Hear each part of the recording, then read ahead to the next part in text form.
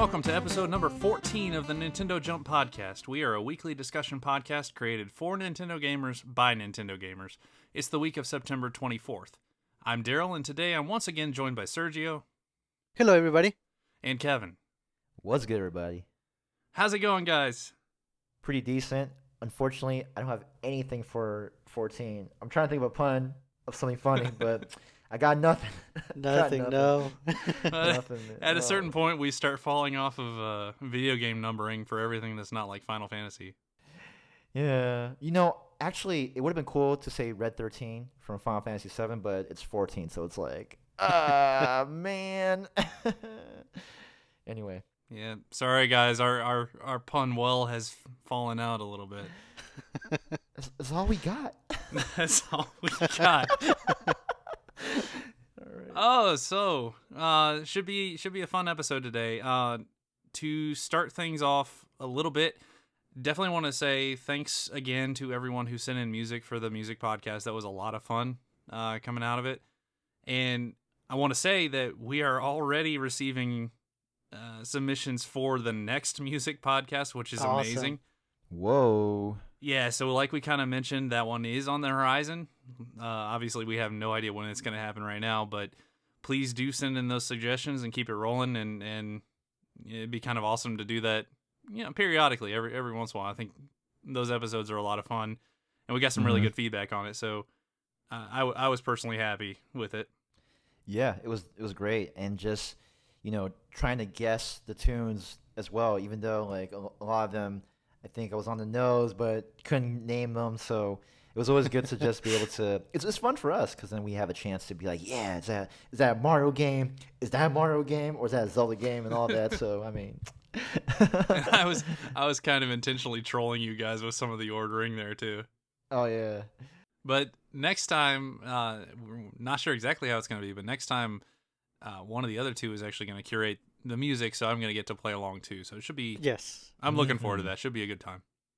Also, wanted to touch on something. So we discussed last podcast, and this is probably going to come out after it would be useful for anyone, but do want to mention it. We discussed last podcast that we were going to run a tournament on the NES Online service. That actually is happening this Saturday. So, like I said, you're probably listening to this after Saturday. Sorry you missed it. But if you were checking our Twitter like I recommended, you probably competed and won it. So congratulations to you. So with that, actually, we decided to make our own Discord channel. And Boom.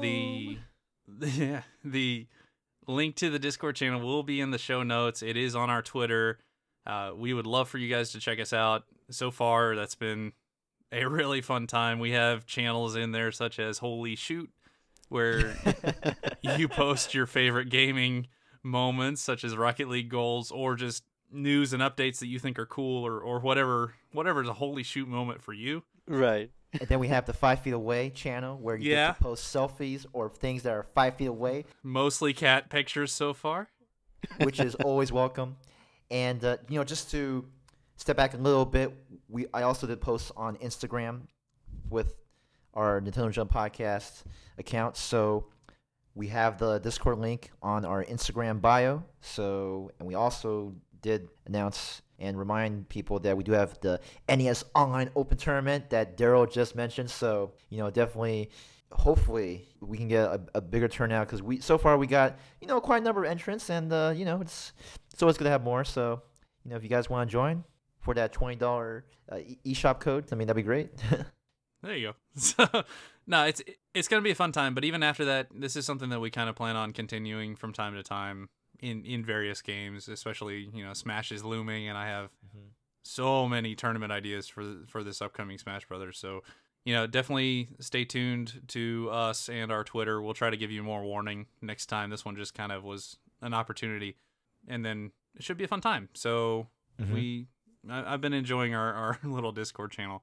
So with that, we actually have a couple topics planned, but the first one is kind of an easy segue into this, and we're actually going to talk about the NES Online service. So I know we've been playing a little bit of that, so let's talk about Kevin. What do you like about the service? What are you playing right now? So right now, I've been getting the rust off of Tecmo Bowl for me, and I did start playing Super Mario Bros. 3 for like the a millionth time. But this time, I am not using any whistles or warps or anything. I'm just going through level by level, nice. and I'm making a challenge to myself where I can't do a game over, and I want to see how high of a score I can get. So it's always nice to do something like that, just because, for me, I want to be able to just, enjoy all the levels and just relive my childhood. Because I remember, way back then when I was playing on the NES, with all the hours spent playing Super Mario Bros. 3. And actually, I didn't have Tecmo Bowl, to be honest. I played it until way later in my life. But with that being said, it's one of my, if not my favorite game of all time, just because of the nostalgia and just the things that like just the worlds that they've built for me. With the Hills Have Eyes, which I mentioned is not it's not a real thing. But when you're 4 years old, you're like, oh man, like It definitely looks like it. yeah. So, and a lot of times, with all the other with the games that I've played before with NES, like it's just there's just always that charm with it. And with the NES classics that we have, Tecmo Bowl, as I've mentioned, I played it a lot later in my life, and then I get to play it again. And man, I love using the LA Raiders though. Man, it's pretty dope. And I just Oh, Jackson. yeah, pretty much. And I just run with it for days. I mean, it's a running team, and of course, gotta give some love to Dan Marino from the Miami Dolphins.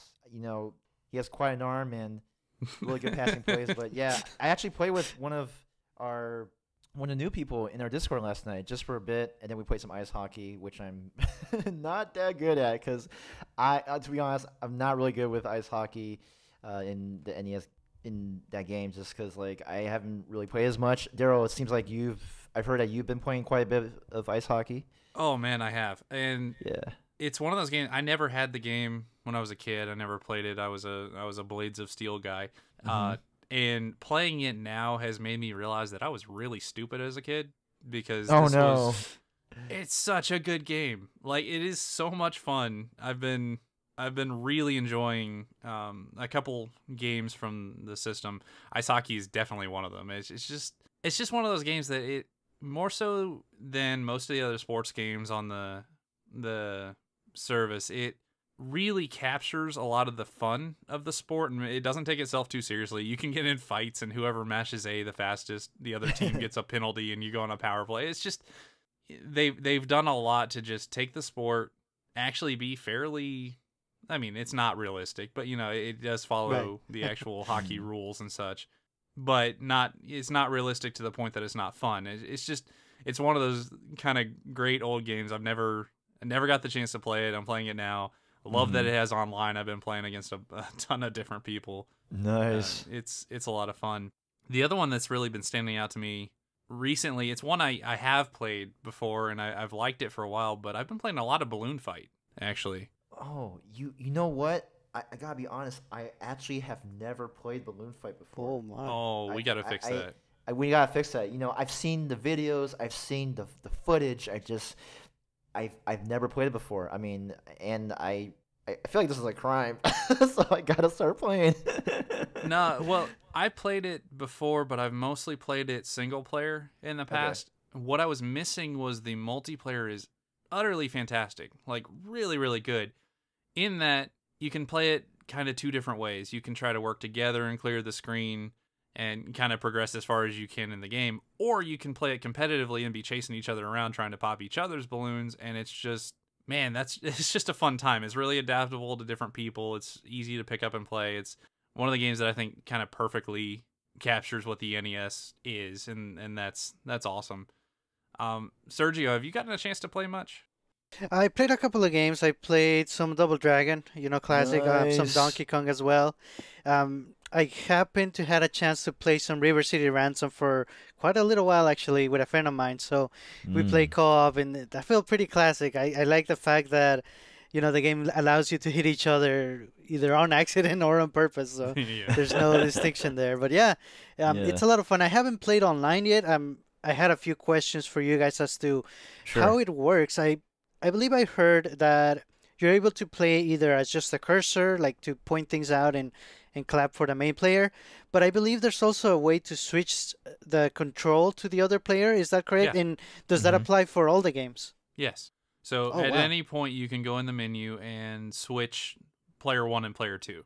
So if it is a single player game, actually, friend of the show, Dragon, and I were just playing a New Game Plus version of Zelda earlier today, actually. It's the first time I've spent any time in the second quest of Zelda, so that was a lot of fun because we're like trying to figure out how to get it through the dungeon, which requires a couple of kind of sneaky bomb placements. So the other players like trying to point at the wall they think might be the one that you blow up, and it's just that was a surprisingly fun time. But yeah, any of the games you can switch control whenever you want. Oh, nice. But is it limited to 2 players? Yes. Okay. Yeah, so right now it's limited to 2 players. There's a couple things I don't really like. One is I've gotten some lag in these old games, which is kind of weird to me because there's not that much going on. But there is they call it a low latency mode that seems to correct that. The problem I have with it is you have to turn it on every time you start a match with somebody. So it's just kind of weird. It's not really bad. It's just kind of an annoying little thing because otherwise playing something like Dr. Mario with lag on, oh goodness. Oh my, no. Oh my goodness. Is it like input lag or is this yeah, a little bit. Oh man, that's the worst. And the other thing I want to say is I'm pleasantly surprised by how fun the little floating hands are. Like, yeah, you can do some really stupid stuff with that, and all it is it's mapped to the right stick, right? So you're moving the hand around with the right stick, and you can clap when you push in the stick, and that's it. That is the entire mechanic. But what it leads to is like I was saying, in single player games, you know, if you know a mushroom is in that Mario block, you can point out, hey, this block, without saying anything. There is voice chat. Actually, you can voice chat over it, but yes, haven't really experienced that in these games yet. So you've got those little things, or you've got, I mean, it even gets into the competitive games. You can, like, this one guy on Reddit brought it up, and it's hilarious. He brought it up that when you're playing against somebody in Dr. Mario, you can actually take your hand and hold it over the next pill that's coming down, and they can't see what's coming. And it's just, there's funny little stuff. And what it typically devolves into with me is, like, when I'm playing with somebody and some of the sports games have like a halftime show, right? Or the hockey has a little song where the Zambonis go across and such. And everybody I've played with to this point, without fail, has just gotten their little hand like doing little circles or following the Zambonis around. It's one of those stupid little things that just it's funny, and it honestly increases the enjoyment. So nice. that was a little bit of a surprise to me. Yeah, because it's not really needed. Like, you know, you wouldn't think, like, when you think about, like, playing these old games, you wouldn't think to have that sort of hand that you can use to just, you know, mess around. But it really does add a nice touch to the experience. So, yeah, like, last night I just figured out how to, you know, clap, and I was like, well, okay, this is pretty cool. But, yeah, I mean, I got a question, though. Are we getting more NES games for the catalog? Has there been any news about it? Because I did see something on Facebook, but I wasn't really sure. I don't know if it's a rumor. Can you guys confirm that? Yeah, we are. What I know so far is that they announced a list of all the games that are coming out by the end of the year, I believe. Okay. I don't think they have specified, you know, when each one is coming out or how the timing is gonna work out. I know a lot of people, myself included, were expecting Metroid to be part of the initial batch, and it isn't. So, you know, it should be coming anytime. Yeah, so they've announced like month by month what you're expecting, and I can't list them off the top of my head. But October, there's a few games that are coming. November, there's a few more games. December, there's a few more games. They haven't said anything like if any old games on the service are going to fall off to make room for them or anything. I kind of doubt it because that menu scrolls. So I kind of just bet they'll throw it on. They're not adding that many, but notably in October they're adding Super Dodgeball, which is another fantastic multiplayer game. Ooh, yes, gotta play that. Later this year they're adding Ninja Gaiden, which is awesome. Very good game. So very hard game, but and like you said, Metroid is coming. So there's a, you know, if they kept at this, it could be really cool. Obviously, I think I and the rest of the world really want Super Nintendo games at some point. Yes. Like, F-Zero. Yeah. By Yeah. default, don't even have to think about that one.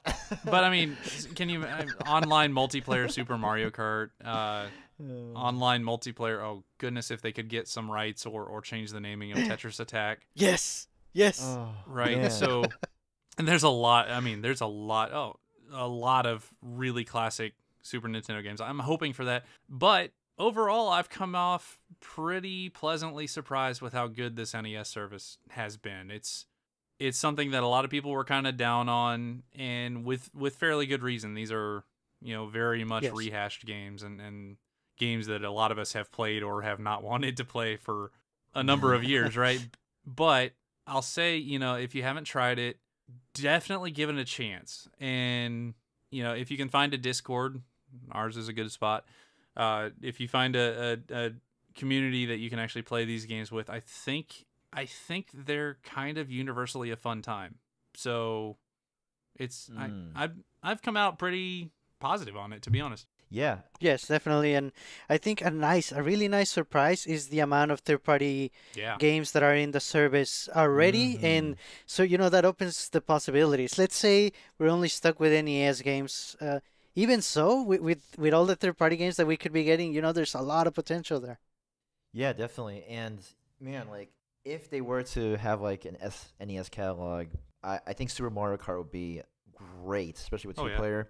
Oh man, like I remember when I first got Super Mario Kart back in the day, that and F-Zero, like those were the two games that really defined my love for, wacky racing games / futuristic games. And it's just like, yeah, futuristic racing games. It's just, oh man, I don't know. I'm not gonna. I don't want to have my expectations that high. So for now, I think that having, the NES classics that we have here, it is pretty good so far. And just on the price alone, if you're paying $20 a year, I mean that's pretty dang good. Holy shoot! Like, I mean, yes, they're old games, and they're not like offering any sort of like the newer indies yet. But I mean, playing old games, playing like these games that bring out all the nostalgia, and the game that I should be playing soon, Balloon Fight, man. I will definitely get to that tonight. Absolutely. And I think it was smart what they did to some extent, to make some allowances. NES games are kind of universally accepted. Like there are an entire generation of people who that is their video game. Like that is NES games were, what they really came into gaming knowing. And I'm not even talking about age here. Like you could argue that I'm one of those, like NES games have been around even after that system was kind of gone. They've had this way of holding on, and it's cool to see. So the point I want to make, even like my wife is playing Dr. Mario, like a lot of Dr. Mario, and man, she's scary good too. But Ooh. it's just cool to see. It's neat to see. These are all fairly easy to pick up. There's two buttons, right? Mm-hmm. So there's not really gonna be any complicated mechanics, really. But they're fun. They're just fun, and it's cool to see. So I got a question for you guys. Given that we have the NES Classics now, I do believe that they announced the NES controller Joy-Cons. Is that something that you guys would be interested in getting from the get-go? Like, do you feel like it's essential to have for the experience of playing NES games? Like, what do you guys think about that? Yeah, I definitely got them pre-ordered already. Sweet. I don't think it's that they're not necessary, but they definitely add to the nostalgia, to the experience in a way. It's nice to, if you're gonna be playing these games, go all out and play with a retro controller. And the fact that they're wireless and you can charge them right there on the Switch, that's pretty awesome. Yeah, it was too expensive for me, but they definitely have my interest, right? Like it was something that I actually considered for a little bit, but $60 to play NES games is just, back in the day, absolutely, right? But at this point in my life, I don't know. They're cool though. I really do like the design of them. Mm-hmm. Yeah, Dragon actually asked us to talk about this a little bit, but the other side of this was, what are your least favorite games on the system? So let's end with a downer. What's so far of the games you've played, what has been like? First of all, I just want to say shout out to Dragon. He is one of our awesome friends that we've known for a while. So, cool guy, great competitor. Okay, so least favorite games. Okay, you mean from the catalog so far, or just like Nah, NES just what's games on in general? My least favorite. Man, that's tough. I don't know. Okay, all right. I'm Sergio might be mad for me saying this, but soccer. I'm sorry. Okay. I think you mean bad hockey. Okay, all right. Well, whew. I'm saying that because I've never really played the NES soccer game, and I played the Tecmo Bowl, I played the ice hockey. Pretty cool, and just it feels nice. But when I played the soccer game, oh my goodness, it was sluggish. It felt atrocious. I had, I understand that I can see why, the way they programmed it, just the players moving, but man, they're moving like snails, and the way they kick the ball, and it's just oh my, I feel like my life is slipping away. If you think that's bad, you should play baseball. Oh, it's actually worse. Okay. Yo. Because No, you don't have direct worse than control of your soccer? outfielders, and they take an hour to get to the ball. It's amazing. My goodness. All right, well, can I just skip that? I mean, but okay. You know what? I just okay, baseball and soccer. Well, I gotta try the baseball game, but man, gosh, Sergio, what is your least favorite game? I guess I agree with soccer. I mean, I haven't played a lot of them yet to know. For some reason, I thought you were gonna say Yoshi, and I was gonna fight you for that one no, because no. I like Yoshi. I had a feeling that if I were to say that, you might have been that. I was like, well, maybe you might have had a different reaction if I said soccer, because I know you love soccer. I like soccer too, but you breathe it. You got your teams and stuff and all that. So I almost think the more you like soccer, the worse you'll like that game. yeah. That's why I'm like, oh my god, these guys are moving so slow. I'm not. And when I say holy shoot, I don't mean I'm saying holy shoot. I'm saying holy bleep, and I'm like, dang it, tough bleep. And so there's a right answer here, and clearly the worst game on the entire platform is Yoshi. No,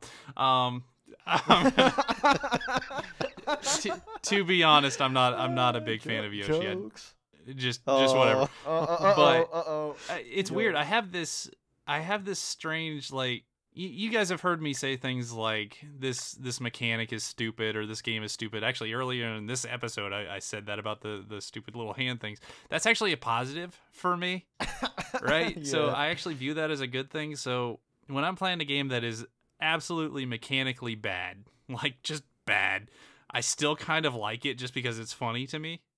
So even the really rough games on the system, I'm kind of enjoying in this weird curiosity kind of way. Pro wrestling is just terrible, but it's really fun. So maybe it's not. I don't know, but yeah, hands down, if I were picking a least favorite game on the console, I'm sorry, it's Yoshi. Sorry. Yo, Lieutenant Surge gonna bring us right to you, man. Yeah. Don't hurt me, man. I mean, Dr. Mario's right there. So it's 3 tiles away. It's not that far. Yo, I really like how I can feel the anger build. Yeah, I really like how people have started talking about stuff that's so and so away, napping right. He's like, oh, this thing is 5 feet away from me, or it's 3 inches away. I'm like, oh, dang, okay. It's shout out to Nap Rat, another awesome friend, cool guy. So had to mention that. Yeah, but I mean, I think that's about all we can talk about with the NES, unless you have any other comments. Are there any games that you're in particular hoping for? Is there anything that hasn't been announced that you'd really like to see come to it? I got one right here, right now. Castlevania 3. Yes. All fair. Nice. Yes. Yep. That is a classic, and hopefully they can have it by the end of the year.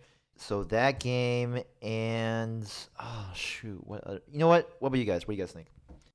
I'm waiting for Mario is Missing. That was a classic. Yes. Oh, no. I played it on the SNES. Oh my goodness. Oh. I once rented that game. I was very disappointed. You know, I remember when my dad bought it for me, and I was so excited, like, oh wow, Mario game, and then, you know, it was cool at first, because then I'm in San Francisco, you know, I'm in New York, I'm in, you know, some city in Africa, which I'm really sorry, I totally forgot the name of the city in Africa that I'm in, and I think Moscow, Russia. But oh my goodness, it was just like trying to figure out what to do, and you know, as a little kid, you're just like, oh man, I mean, yeah, the music is cool and all, but I just could not like, I didn't know how to play the game. I was like, man, this is like, I don't know. What do you, Sergio? What were your memories on Mario's Missing? No, it was the exact same thing. I rented it and I had no idea what was going on. It was boring. In all seriousness, though, I'm waiting for Kung Fu. I actually, if it's not there yet, I'm surprised. Yeah. No, and it hasn't been announced yet, and that. Oh man. I played a lot of that game, like way too much of that game when I was a kid. That's awesome. It's a good one. Honestly, I would love to see either one of the Contra games. I'd be fine with Contra or Super C. It doesn't matter. I played so many hours of Super C with my dad, so you know, either one would be fine. I think that'd be a great online game too. So. Oh, and Bubble Bobble. Yeah. Bubble. Yeah. Yes. Just to point Zelda out, 2. That is a good one. I used to play quite a bit of Contra with one of my uncles back in the day, and we would just go at it, you know, co-op and just try to, you know, go through the levels, and it was really fun. But yeah, Zelda 2 would be great. And I'm drawing a blank. There's one more game, Star Tropics. Star Tropics. Yeah. That is a game that I've never owned. I've heard a lot about. It's on the NES Classic, or the one you can get for $60. Yep. And that's something that I've always wanted to play. And so if they can release that, I'm on it. I'm gonna jump to it. Nice. So. Mm-hmm. I actually think that's fairly likely too. Like a lot of the ones we mentioned just now are not unlikely, so it could be cool. I'm looking forward to the future on this. We'll see exactly how it works out. Heck yeah! What about Back to the Future? Have you guys played the Back to the Future games? Yep. Okay, what about the Goonies 2? You guys ever play that? Oh my goodness, I have never played that game. It's actually really good. It's really good. Okay. So the other part of the online service that is kind of new and fresh is they went back and added voice chat to a lot of old games, which we knew was going to happen. Like they advertised that with Mario Tennis and said it was going to come to other games. What they didn't tell us is that it's actually online voice chat with random people online. Whoa. Like I jumped into a online queue just randomly in Mario Kart, and it popped up on my phone, hey, would you like to join voice chat? So I did, and it's amazing. Like, so there's been a couple of sites reporting about it, that it's almost kind of like the most wholesome voice chat you've ever seen. Now, that said, you are playing Mario Kart, so some profanity is absolutely expected, even though there's a little pop-up that says, please don't, when you're entering it. But really? There is. It pops out. Wow, that's pretty awesome, actually. Yeah. Well, when you load the service, it says, hey, please don't use profanity. This is okay. You're playing a child's game. I mean, this is not I thought that maybe like while you're playing and you shout some expletives, and then immediately like something pops out on the screen like, hey, you're cussing. That'd be cool. Like no, it's not like that. But I'll say the first race I got in, it seemed like one of the people in the room was actually like a room of like fraternity brothers or something like that. So that was a little colorful, and I ended up muting them and then enjoying it with the rest of the people. So nice. It's cool, and it's something that I did not in any way expect. I never expected this, and I've heard it got added to Mario Tennis as well, so you can talk to the person you're playing against. Mm-hmm. I don't know this, but I would assume it was added to ARMS too. No, it was, yes. I don't know. It's something I didn't expect, so kind of cool. Have you guys tried it at all?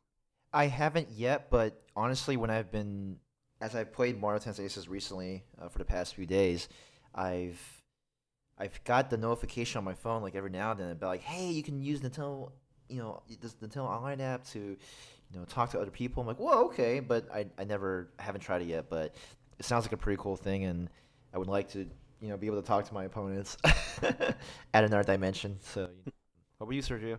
No, nothing yet. I'm kind of more interested in trying it out with the NES games, with our friends. Yeah, I haven't done that yet, and it seems like it might be fun. Actually, I'm lying. I did play hockey with voice chat. So Ooh. Going back to hockey. Shout out to hockey. Okay. Hockey, man.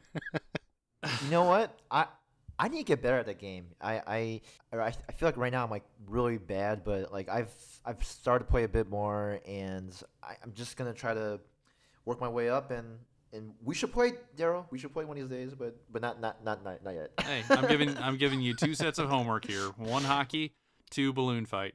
Oh, okay. You just get back to me, okay? You know what? Roger that. I will, especially with balloon fight, because I feel like I'm doing myself a disservice not playing that game yet. So that's all I got. That's all we got. So with that, we're actually going to jump into the second topic. So this was actually it was one that we've been planning for a little bit so far, and when we initially suggested it, one game popped into my mind. So what we're going to talk about is our favorite games that nobody ever played. So basically this is an underrated or underselling games discussion of, we really like these games, but we kind of feel on an island with it. So for me, the game that popped in my mind when we were going to talk about this was instantly Final Fantasy Crystal Chronicles, which now I'm not going to talk about. So I'll save my responses a little bit. Let's start with Sergio. You got something? Yeah. Yes, definitely. So, if I'm ranking them, this is my favorite game that nobody has played. Like, out of any amounts that I could list, this is the one. So, it is called The Dog Island, and it's a game that was released on 2008 for the PS2 and the Wii. I played it on the Wii. It was developed by a company called Ukes and published by Ubisoft. I don't really know if they're around anymore of what they're working on, but so the game is based on the Dog Artist Collection. You might have seen it or remember. It's been a while, but it was basically a group of photographs of dogs that are taken with like a fisheye lens. So they look kind of chibi and they have like huge noses. Does that ring a bell? Maybe. Not really. Man, I'm trying to picture it. I wish it could, but yeah, I've honestly never heard of this game before. So. But just the name itself sounds very intriguing. Oh, definitely. So you play as a dog. You get to choose from a whole bunch of different breeds. I was a Siberian Husky. Pretty cool. So the game throws you right into the middle of a crazy story, and yeah, the game has a story. As insane as it sounds, I want people to play this game, so I kind of want to keep spoilers to a minimum. But basically, your little dog is sick and nobody knows what the illness is or how to cure it. So your dog has been away for a year looking for a cure, and you haven't heard anything. So you decide to go on your own and try to find a cure. From there, the story gets crazy. You end up in a shipwreck on your way to the Dog Island. You have to work your way around, and then you meet a dog called Dr. Potan. It seems at that point that he's going to be able to save your sibling, but he is unable to. You have to become a sniff master. This is so sad. You have to become a sniff master and find the legendary flower. And, that's just the surface of it. Eventually, you meet this little, like a flea character. It's called an Ankh. And turns out there's an Ankh world. And it's collapsing with the dog world because the dogs are not in touch with nature as much as they used to be. So, just just mellow in on that for a little bit. And that's just the surface of this whole crazy thing. Dang. You know what I'm writing this one down. Dog Island. Heck yeah. So, how does it play? Basically, it's like a Zelda game, but very basic. Very like a casual, laid-back Zelda game in a way. You have your health bar. It's made of 3 hearts, and there's side quests, there's towns, and there's a lot of side quests to do in little things like you can, as you gain sniffing abilities, you become able to find fossils, fruit, you can go fishing. There's also enemies that you have to either fight or, if they're small enough, or bigger ones like bears or other bigger animals, you kind of have to just like scare them away or lure them away from where you need to go. So yeah, like it's very sophisticated for like a basically a lot of people consider it like a kids game, and I think that's why pretty much nobody played it, because of course you see these cute little dogs in this sort of very basic looking game, but man, there's a lot to it, and it's a lot of fun. It's actually pretty long, and one of the highlights for me definitely is the soundtrack. It has really good music, a lot of acoustic guitar. It sounds really nice, and it changes a lot depending on the environments in the game, like the desert, the forest, and there's caves too. So there's a lot here, and you also have a lot of accessories to dress up your dog with. I was wearing a red handkerchief and a top hat. I mean, Ooh, how cool is that? pretty classy. Did you just say earlier that your dog can like scare away a bear? Did I hear that correctly? Yes. How does that work? Because like I'm trying to picture in real life, man. I can't think of a situation where that has actually happened. Oh no, it's happened. It's absolutely happened. I mean, there's videos of cats scaring away bears. So yeah. Oh, really? Wow, Yeah, man. yeah. I must be living under a rock, or maybe I'm thinking of like a big bear, like a grizzly bear, or like I mean, I don't know. But that's interesting. All right, now I got another thing to do. Look up YouTube videos of dogs scaring bears. Oh man, shout out to dogs and cats. Oh, man. So yeah, I mean, definitely there's a lot here, and it's like the developers went on and they were thinking, nobody's gonna play this game. Let's just go nuts with a crazy, sophisticated story, and it's definitely here. It definitely delivers, and you're always asked, like, what's your impossible sequel? Like, what game would you want a sequel for that it's never gonna happen? This is mine. Fair enough. Honestly. Yeah. What about a Dog Island 2? So there's no sequel for it? Is this Nothing, no rumors. Back then I emailed the developer. I didn't hear back. So. Oh man. They're like, we have a fan. That's right. Oh man, Lieutenant Surge. But they could make the Cat Island, I guess. But you know what? We're gonna get that. I don't know. For some reason, it reminds me of that Goose game that we're gonna get the for the Switch. Yeah. So just reminds me of that. But for the music, does it kind of remind you of Animal Crossing? Is it kind of like funky? Is it kind of very poppy, or is this what sort of like melodies does it employ? It definitely does, like for the town area or Okay. like the beginning of the game where everything is nice and fun and you're just making your way towards the Dog Island. Yeah, for sure. And then in the desert, like I said, it really matches the mood of the game and the areas that you're in. Like it's a really, really good soundtrack. It's awesome, man. I gotta look this up right after this. Yeah, like definitely. There's boss fights. There's a gang of thug dogs that are causing Whoa. havoc in town. Like there's a lot here. Yeah. Yo, did you say thug dogs? The heck? All right. That's. Now, is it on other platforms like on Steam or like any like? No, it Oh. just PS2 and Wii. It worked really well on the Wii. You would only use the Wii remote, and it was all pointer based. It worked really well though. It was very simple, but it worked. Wow, man, gotta find my Wii. Dang it. I don't even know what to say right now. This is awesome. Yeah, it's pretty cool, man. Oh, the Dog Island, man. It's got one of the best things in the world, dogs. Yeah, for sure. Yeah. There's a Let's Plays by the Game Grumps. I don't know if they play the whole thing, but if you don't mind that kind of humor and you want to check some of it out, yeah, definitely check it out. Oh, I like one of the people from Game Grumps, Eagle Raptor. I think Yes. yes. Oh, Just that one, guy is- though. Just one. Yeah. The other Sorry, guys are John. jerks.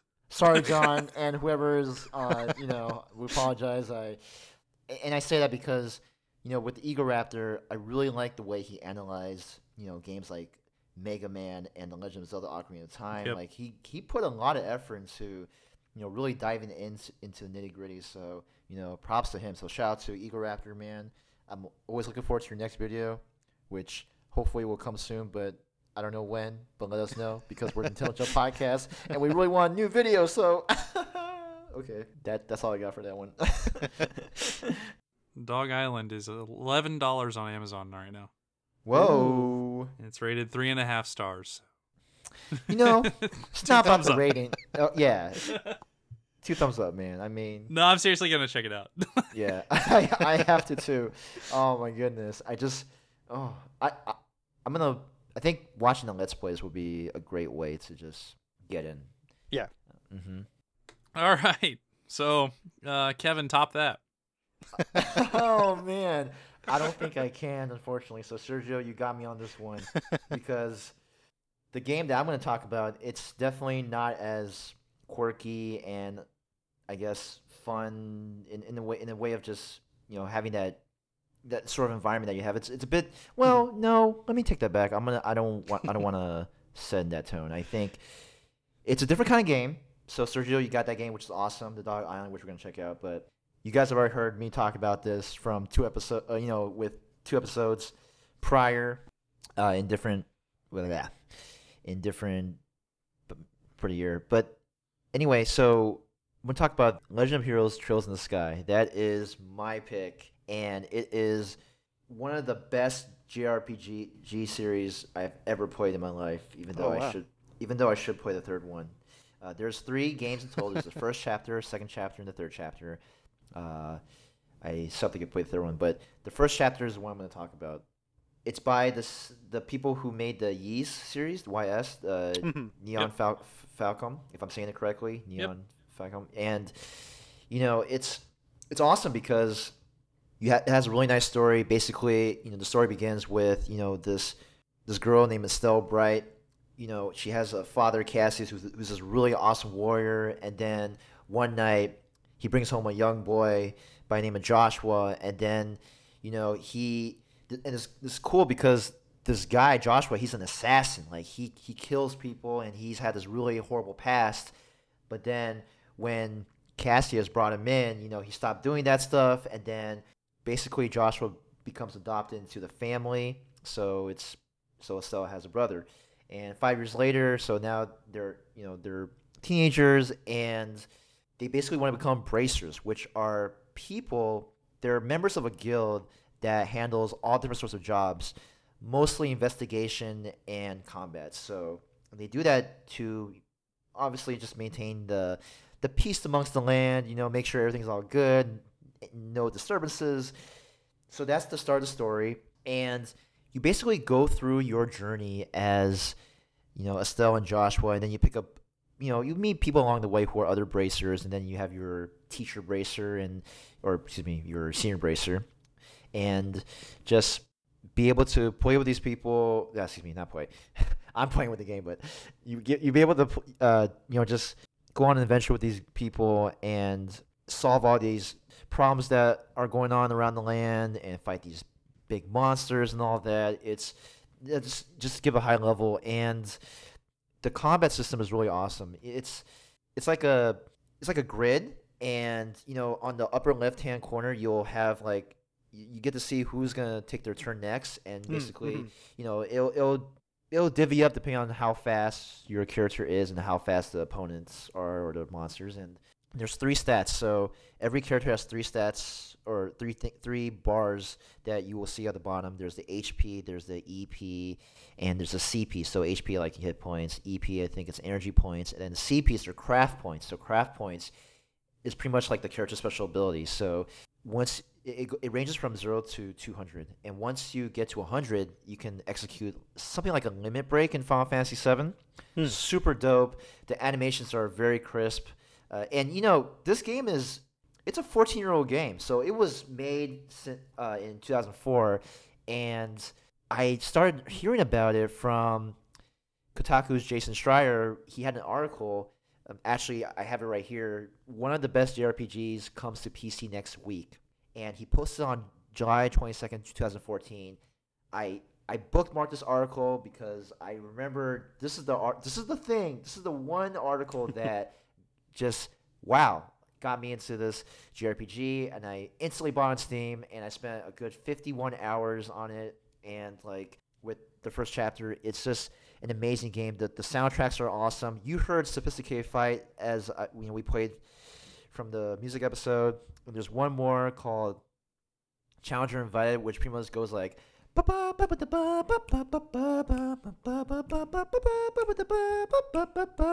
It just keeps going to a point, and it's really like this music is dope because it's jazzy. If it's poppy, it reminds me of like the bands I used to listen to, like M4, which is a J-pop hip hop band back in the day. So shout out to M4 if you're listening. Verbal, I got you. He's a cool rapper. Anyway, I'm going off sidetrack, but it's just, if you want a well-rounded game that isn't that well known, that will give you the charm, the stories, and there's even the characters too. Like there's one character named Olivier, or Oliver, Olivier, and like he has a really interesting way of talking. He's like, oh well, and the force of the river will come and catch my love in a basket full of flowers. It's something crazy like that. Yeah, I'm trying to remember the exact quote, but it's just like a bunch of words that just somehow flow well, and he tries to hit on like women. It's like and actually sometimes men. So it's like both sides, and it's like, man, it's pretty engaging, man. Like wow, like it's there are a good number of characters that you can use to fight. There's one who uses like two swords as Joshua, and there's one with a still uses like this pole, super cool. And yeah, it's like I recommend this game to anybody, like just who wants, or to people who are JRPG fans especially, just because it's got that charm, and you're gonna be playing it. Like 50 hours is a pretty good length. For the second chapter, I have 122 hours on it so far. Oh. I am 5% away from beating the game. I just have to fight like a few more bosses. But man, anyway, so The Legend of Heroes Trails in the Sky first chapter, it is a masterpiece. I'm gonna send you guys the link of just the trailer that I saw that just really got me into it. So besides the article, I'll send you that too. So.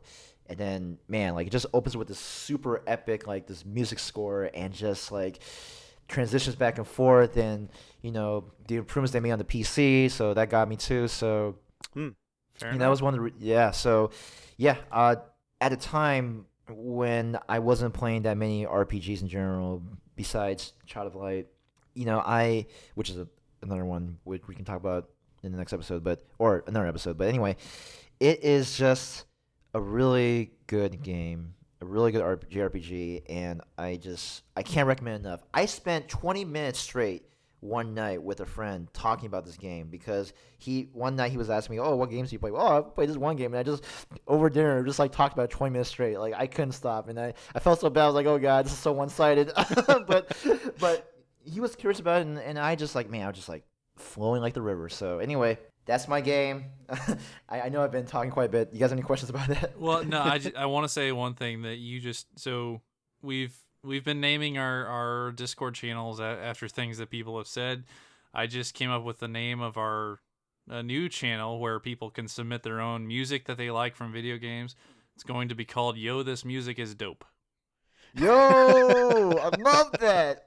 Bleep. That's awesome, man. I love that shit, man. Thank you for that. All right, cool. Man, and shout out to Child of Light, which is coming to Switch and is actually an interesting game as well. Wait, what? It's coming out on Switch? Yes, it is. I didn't know. Yo, wait, nice. I didn't know that. Wait, when did that happen? When did they announce it? I'm not sure. Let me look up when it's coming. Yo, no way. Nice. Oh my goodness. I gotta step 5 feet away now, man. This is crazy. Are you serious? You really? What? And they have teased Child of Light 2. So yeah, so early in August, August 8th is what I'm seeing. They announced that Child of Light and Valiant Hearts are both coming to Nintendo Switch. Oh my god! Wait, Valiant Hearts, is that the World War One game? Yes, it is. Oh my goodness! Another classic that you guys should play. Actually, I have really, really cool news for you in particular. Child of Light is coming to Nintendo Switch in 2 weeks, October 11th. Wow. Oh my goodness! Blarg. He's speechless, guys. What? Holy man! Okay. So Wow, this is a great episode so far. Wow. Okay. Well, there you have it. Child Light. Gotta play it. Watercolor style, art style, JRPG, made by one of the subsidiaries of Ubisoft. Yep. If I'm saying it correctly. And yeah, and they tease Child Light 2. Nice. Done. I've heard really good things. Yeah. Man. Okay. Well. Thank you, Daryl. Man, I appreciate that. And holy shoot, that is dope. All right. Well, that's all I got to say about. That's all I got. That's all I got. All right. So that's gonna jump back to me. And all right. So when, like I mentioned, when we were talking about doing this episode originally, the first thing that came to mind was Crystal Chronicles. Actually, I built the episode for that. Like I said, I'm not gonna talk about that, but I am gonna talk about its. I'm gonna call it its brother game. It was kind of in the same sinking ship that Crystal Chronicles was, and that was The Legend of Zelda 4 Swords Adventures. Now, I know that this is not a game that nobody has played. Actually, probably quite a few people have played, but in my opinion, not nearly enough people have played it. Agreed. So, really, like, this game was, to me, the epitome of what a multiplayer Zelda game should be. It's a top-down Zelda game, kind of in the style of like A Link to the Past and things like that. But it was on GameCube, so it had kind of Super Nintendo style graphics, but the music was much better. The graphical effects were much better. So especially when you had like fire or things around it, looked really cool. And it was another game that you had to have the Game Boy Advances and link cables. So you could split off from each other. Like, the idea is everybody's controlling their own link, and you could split off from each other and go in different ways. And if you went into a cave, then you would show up on the Game Boy Advance, which was cute. I mean, it was a neat little concept. Yeah.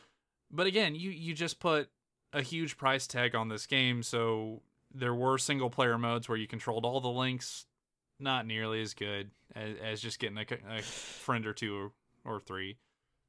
To play it. And this is a game that I kind of see being kind of revived on Switch. Maybe not exactly this game. Like on 3DS they did have Zelda Triforce Heroes, which is kind of similar. Not as good in my opinion, but hey, it was a fun time, right? It was a good game. So I'm really hoping one of these games makes an appearance on Switch. I really don't see a reason it wouldn't. And give it the Crystal Chronicles treatment, throw online play in there, please. It would be amazing. So that's the one that I'm really hopeful for, actually. Nice. And you know what? Just to add a bit to what you say into the underrated or overlooked part of this game, specifically, and to disagree with you a little bit, I myself really enjoy the single player. So I did play this game multiplayer, right? Like I played part of the beginning and part of like closer to the end, so not the whole thing, but I did play the whole thing single player, and I really liked it. I'm sure you know this, but maybe some of the listeners don't. There are parts in the single player game that are different because it's single player, so you still control all the links in different timing, or in different locations. Like you leave them here and they kind of freeze there, and you control the other ones. It was a lot of fun. It's almost kind of a Pikmin game when you play it that way. It's neat. And I'm not trying to say the single player was bad. It really wasn't. But I think that the highlight really was I really liked the multiplayer stuff. Yeah, definitely. I guess I'm trying to say like there's kind of two packages there in a way. Like yeah, don't dismiss one or the other for sure. Also, what I liked is it was, as you progress in the story, you opened up, I forget exactly what they called it, but it was basically this mini game tower that had a bunch of multiplayer mini game type things, whether it's like horse racing or trying to get the most rupees as quickly as possible. Speaking of getting rupees, this is maybe the best example I can think of this cooperative but competitive play. Yes. Where, I mean, it's equal parts trying to beat this really hard boss together and trying to traverse through the level, and no, that rupees might, no, give it back. No. I'm going to toss you in the lava because why not, right? So Yeah, this game was special, and I'm ready for another one. I think it'd be really cool on Switch. Kevin, you ever play any of the multiplayer Zelda games?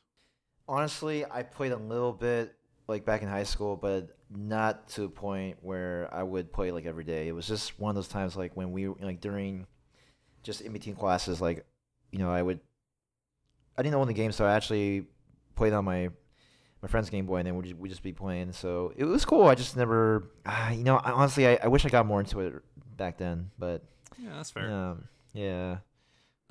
Same question similar question in the same way. Have either of you ever played a multiplayer Metroid game?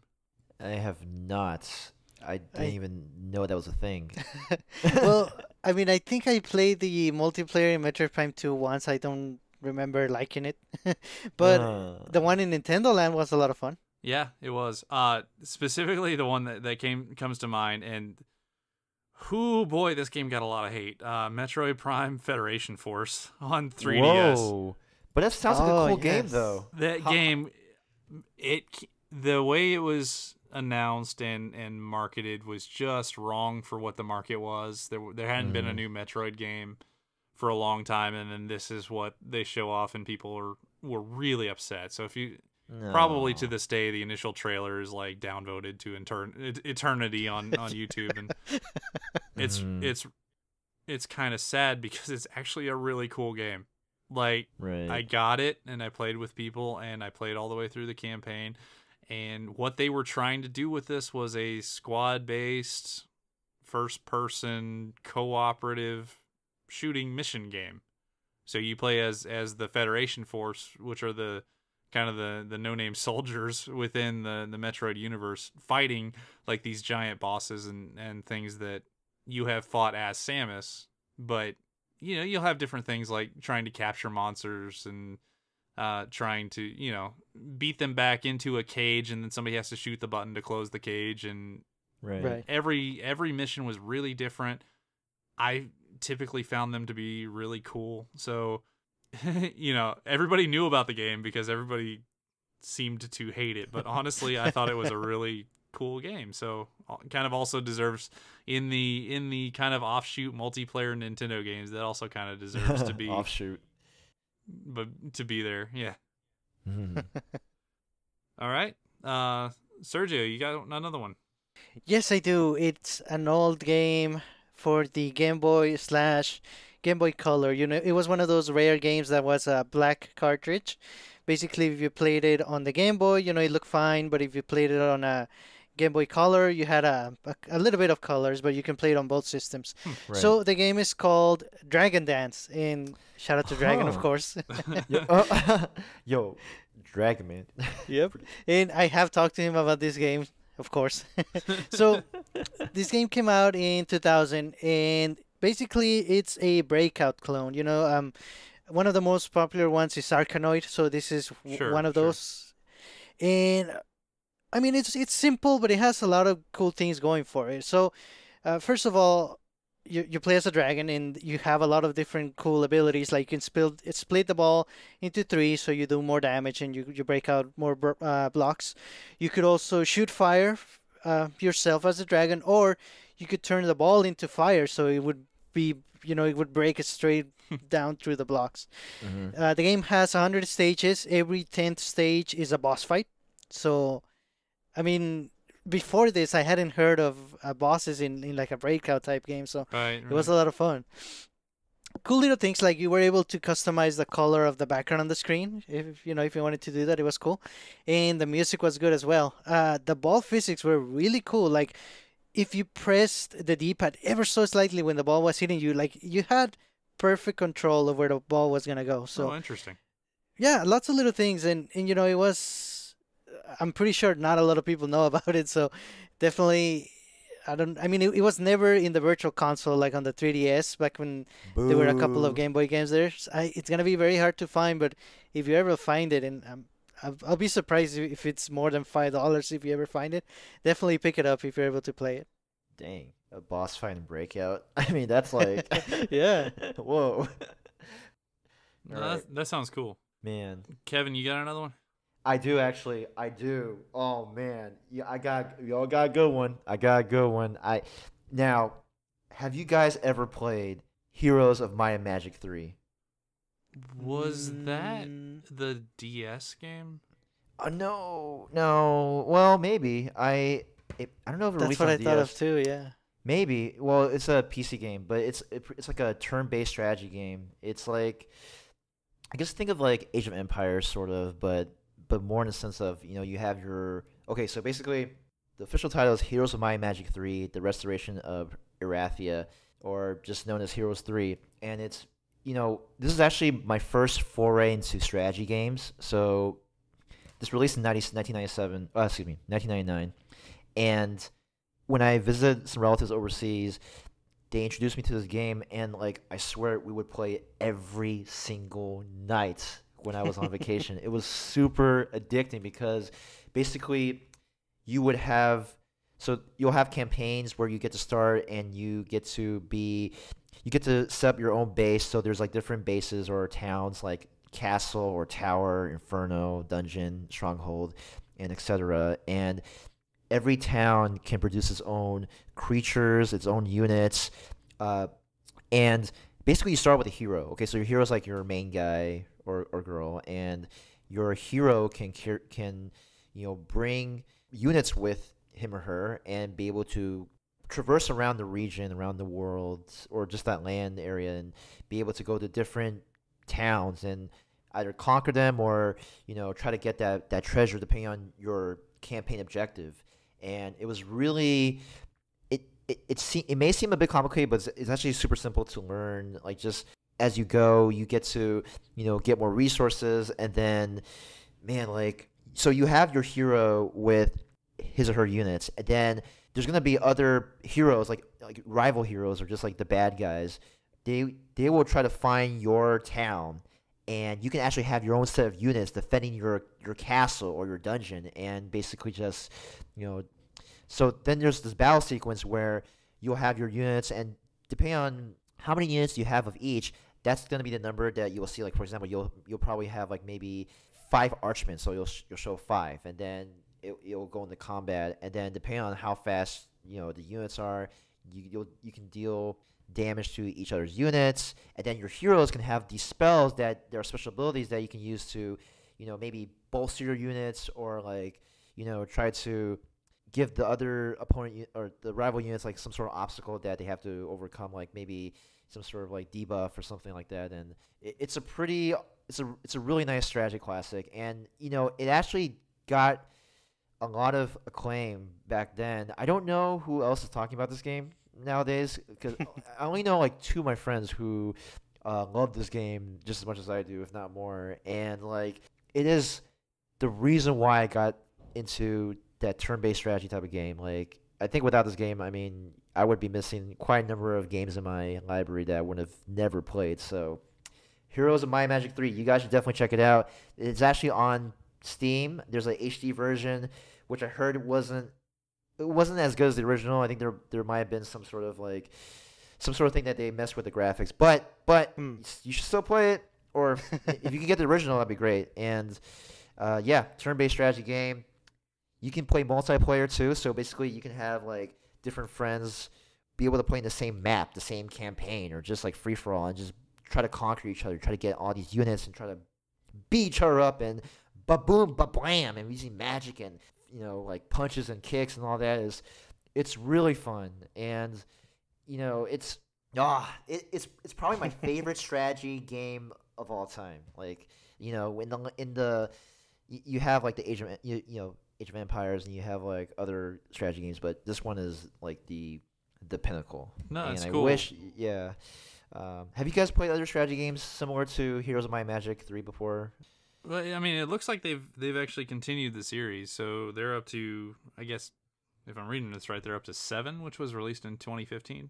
That is correct. However, it I heard that they're not as good as 3. I don't know Fair. why. I don't know why.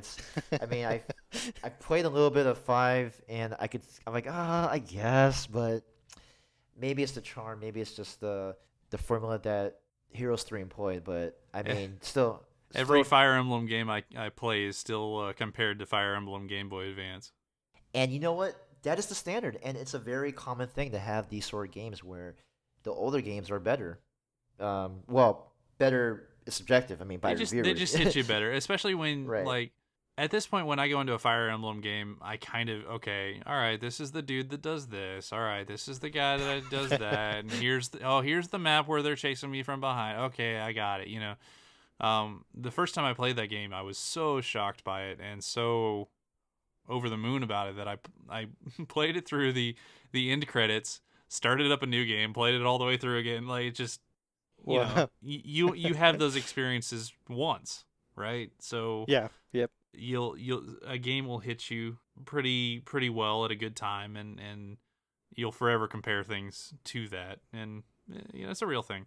Related question though, when you play Fire Emblem, do you play in a way where like if you lose a unit, you have to start over that level, or do you just like keep going? Like what is your play style with it? Only monsters keep going, unless you don't like those characters, then screw them. But okay, got it. no, I don't. There's not a good answer for that. Honestly, Yeah. if you're the type of person that restarts a map in Fire Emblem because you've lost a character, seriously, just switch it to casual mode. Like there's no shame in it at this point. Like just finish the map and don't waste hours and hours doing the same map over and over. But that's just my soapbox. Yo, man, I'm one of those guys. Yeah. So bad. The second one. yo, man, Shinka knows what's up, man. You know, I mean, it's like perfection, but like, I can't describe it, but it's Well, see, no, what happens is once you beat the game, basically you beat every stage without having a character die. Like, I mean, you restarted, but in the end, you were able to do that at least once. right. Maybe just not exactly. your first time. Yeah. Yeah, and Yeah. also I think it's in the later Fire Emblem games, you get to, you know, ship different people together. They get married and have kids, and you have different here we go. storylines. I know. It's pretty cheesy when I enter the territory of cheese and corn, but you know, I don't know. It just gets to me sometimes. I'm Yeah. like Fork, man. I gotta Yeah. have the characters. Yeah, but Hey, Yeah. the game I was thinking about when you mentioned Might and Magic is actually called Might and Magic Clash of Heroes, which just feels like confusing naming Right. to me. Yeah. I've heard that before. Yeah, It was kind of a strategy puzzle game on DS. Actually, really good. Like a Mm. really, really good game. So that's another one. Oh. So to kind of get back to me, I think I'll talk about one more game, and this is one that I played the heck out of on Super Nintendo, actually. And it's a Super Nintendo game made by Capcom. And if you start thinking of Super Nintendo games made by Capcom, you get, let's say, Street Fighter, Final Fight, was it Breath of Fire, I think, was a Capcom Yes. game. So you start thinking of that type, Mega Man, obviously, that type of game.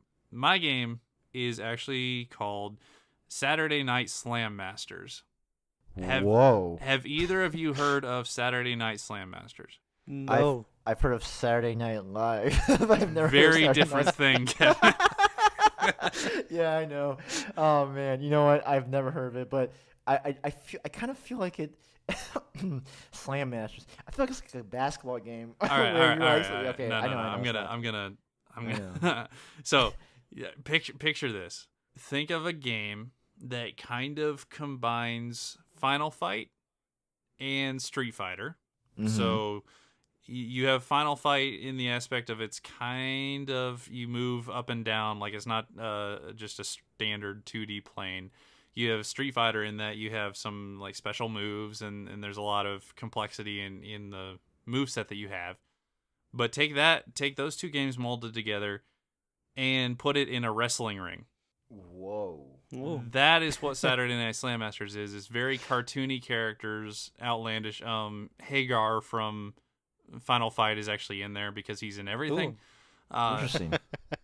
So it's very much Capcom. It is in the Street Fighter / Final Fight universe, but it is a wrestling game that had 2-player co-op, like so you could have like tag team matches and things like that, and you play it like you would a wrestling game with more Street Fighter style moves. It is an amazing game.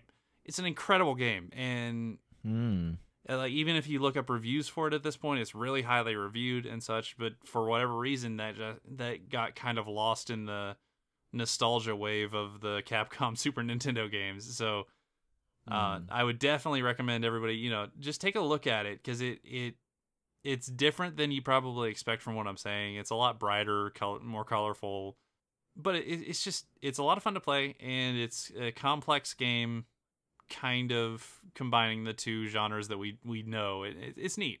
It's something that if you haven't heard of it before, and I'm guessing probably quite a few people haven't, it's definitely worth your time to look at, and I would really like to see it come back on some sort of Capcom Classics collection, or something like that. Yeah, I'd like to see it resurface at some point, because it's a very underrated game in my opinion. Yeah, like I'm just looking at the promotional flyer for this game, and it looks so freaking epic. Like, man, like this guy in the background, he's like purple, and he has like big arms, and like these two guys are just like staring like profusely at each other. And man, okay, well, there's a character that, if you follow wrestling, there's a character that's kind of like Vader. There's a character that's kind of like Rey Mysterio, and then there's more like obviously Capcom-y type people, like a really tall guy named Titan, a really fat guy named Jumbo. It's a good game. It's a really good game. Man. All the characters have very defined move sets. It's more like Street Fighter in that aspect. Like, you're not just playing carbon copies of the same character. Right. Definitely worth a look. So here's hoping somebody takes a look at it. So that's all I got. Yeah. Well, I'm going to watch videos on this after doing the other stuff that I have to do. No, man. No, I want to do. I mean, this is awesome. I have like a list of things now. Like, hell yeah. Nice. So I have another game, and this one it's kind of well known. Like when I say the name, it's probably gonna ring a bell, and you probably know about it. But to me, the amount of people that have played it can never be enough. The game is called Clubhouse Games for the Nintendo DS. Does it ring a bell? Yep. A little bit, yeah. Nice. I never played it, actually, to your point, but it does, the name is familiar. Cool. So I had this saying back in the day, and back in the heyday when I was in love with this game, and it was, if everyone in the world had a Nintendo DS and a copy of this game, the world would be a better place. Wow. I don't know how much sense that makes, but you know what? I'm gonna stick with it. I'm standing by that. Hey, fair enough. Basically, the game is a collection of 42 different sort of like mini games. So there's anything between card games like blackjack and poker to there's some board games like chess, battleship, and something like Sorry, but it has a different name, obviously. There's also more traditional games like pool or billiards, and there's darts, bowling, hangman, etc. So there's a lot here, and everything worked really well with the touchscreen. Everything was really easy to control. Everything was very well presented and really, really well polished. Like, it was very nice and nice to look at. Most of the games have their own different songs and sound effects. Like, it was really cool. There was a lot of replay value. Back then, the Nintendo DS and the Wii were able to play online, and this game was one of the one of the first that allowed you to play online with up to 8 people. You were able to play most of these games. And it was a lot of fun. It had like quick chat when you were playing online, but if you were playing local multiplayer, it had something more akin to PictoChat, but with color. That was a lot of fun, even by itself. Yeah, I remember this game being really highly reviewed. Like, surprisingly so for one of those, like, hey, this is 40 games in a collection, right? Those typically don't turn out that well, and this was kind of a surprise. It's pretty cool. Looking at actually just pulling it up, I mean, GameSpot gave it 8 out of 10, and IGN gave it 8.5 out of 10. I mean, it's pretty decent scores for a collection of games within a game. And, like, just looking at the roster games, man, I'll be on that Texas Hold'em. I mean, Chinese checkers, yeah, heck yeah. That's dope. Oh, man. Yeah, and, I think what happens is that, most of the time you're looking for, like, a concrete game, like a I don't want to say it like this in a negative way, but like a real game instead of something like this. But if you do get this, and if you have it regarded as what it is, it's a collection of mini games, but it's a really good one and it's always there. And Sweet. if the online still worked, I would definitely recommend anybody that would be able to buy it to get it. It doesn't work anymore. It's restricted to local multiplayer, but man, I had a lot of fun with it. No, that's awesome. And it's cool that you mentioned this sort of game because I feel like a lot of times when we think of like video games, we don't think about like card games or board games within the game. It's because it feels like maybe you could play those those kind of games you could play in person for the most part. But then when you actually put into this bundle, it's just nice to have enjoy it on your own and be able to play with other people like just within the same atmosphere. Like I think it's and to have 42 is a lot. I mean that is a pretty nice package. So and do I see this correctly? Online multiplayer up to 8 players, like that is pretty dope. Yes. Like, that is something that I wish I had this game. Dang, okay. Dang it. Yeah. No, that's really cool. I'd love to see something like that on Switch too. Yeah, definitely. Sweet. You know what? I do have one more, if I may. Have you guys played Pokemon Trading Card Game? The game, like on the Game Boy Color? Oh yeah. Oh, it's honestly one of my favorite Game Boy games of all time. Just because back then when we were able to get boosters and stuff, like we had a store called the Gamekeeper, which every now and then when I was good enough, I can get a booster pack or so, and we'll collect these Pokemon cards. But then a lot of times I never really had anyone to play with, either that or even at school. Like when we do have the cards, we just talk about it. We didn't really play as much. I mean, I don't know. It's just, and I did play. I mean, honestly, I did play like a couple games, like just in person with like a pre-constructed deck that I had, Overgrowth, which was grass and water. Shout out to Gyarados. Anyway, and then I got this game on the Game Boy, and I was like, wow, like I can play against like computers or computer people and just, or excuse me, AI, and it's like. It's awesome. Even the music is cool. It's like dun, dun, dun, dun, dun, ba, ba, ba, ba, ba, ba, ba. It got me going, and it's just cool that I'm able to play just the trading card game in a Game Boy game. I don't know. It sounds like kind of like Inception. I don't know, but it was just really.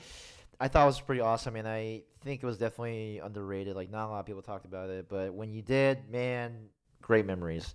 That's it. That's all I got. No, I remember that.